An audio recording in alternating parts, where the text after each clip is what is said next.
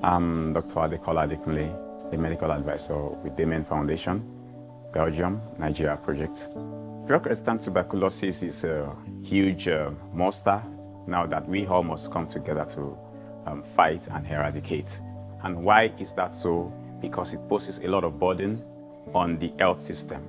Apart from the patient, it also devastates the socioeconomic situation in the country, because every patient will have a caregiver.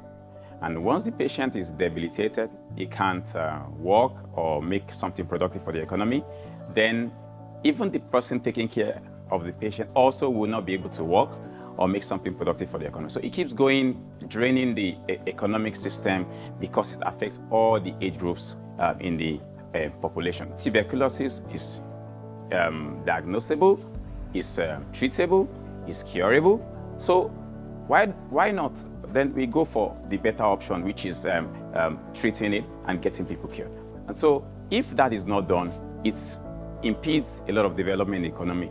Even if it's one child in a year has tuberculosis, that child could eventually become the next child that will give a cure in a major breakthrough in health, in our health system. So we can't give up on the child. We pursue to see that the child eventually gets a good cure and then can live life to the fullest.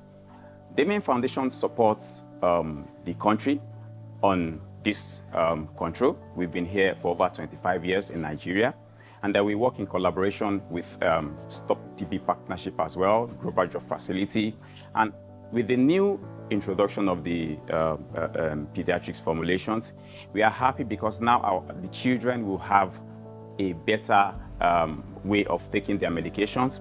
It lessens the health workers' stress on giving the child medications.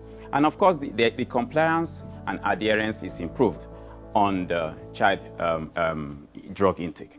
And with that, the child gets a cure, and the child gets on with life and becomes the very best he or she wants to be. So we really appreciate the support of Stop TB Partnership, the support of the drug facility. Now, the treatment itself is a burden.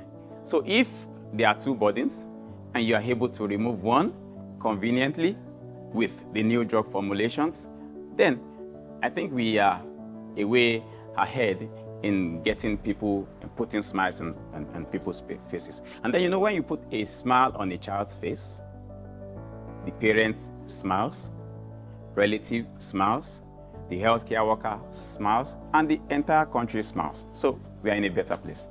Without the support of Stop TB Partnership, there will be a very, very huge